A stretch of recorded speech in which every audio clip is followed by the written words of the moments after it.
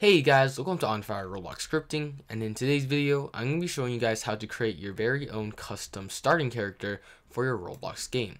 So what this means is instead of spawning in with your default Roblox character, you will be spawning in with a custom character of your choice. So let's just get right into it. So the first thing we want to do is go under the View tab and open up the Explorer. Once we have done that, what we actually need now is to have our custom character.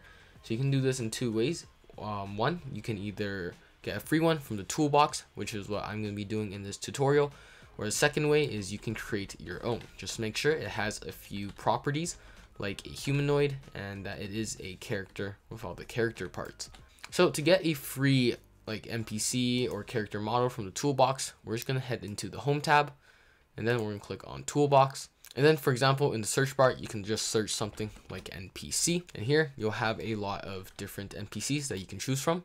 So, for example, if I wanted maybe like my starting character to be a dog, I'll just click on that, press OK, put it in the workspace. And as you can see, we now have our dog inside the workspace. So what we want to do after that is click on your NPC, which will show up under the Explorer. So as you can see right now, mine's called dog. What you want to do is just rename that to starter character with a capital S and a capital C. And then what you want to do is drag that under the starter player, and that is all you have to do because Roblox will take care of the rest.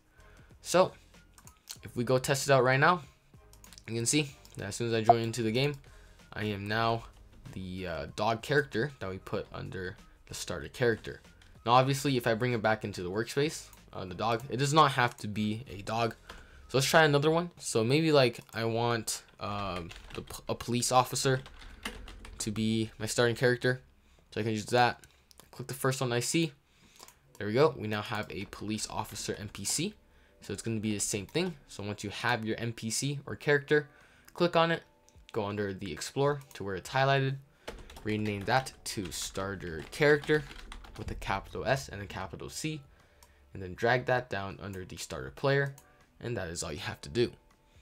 So if I go test it out now, you can see I spawn in as the police. So yeah, that'll be it for this tutorial. If you liked it, make sure to like, comment, subscribe, and share. And I'll see you guys next time. Bye.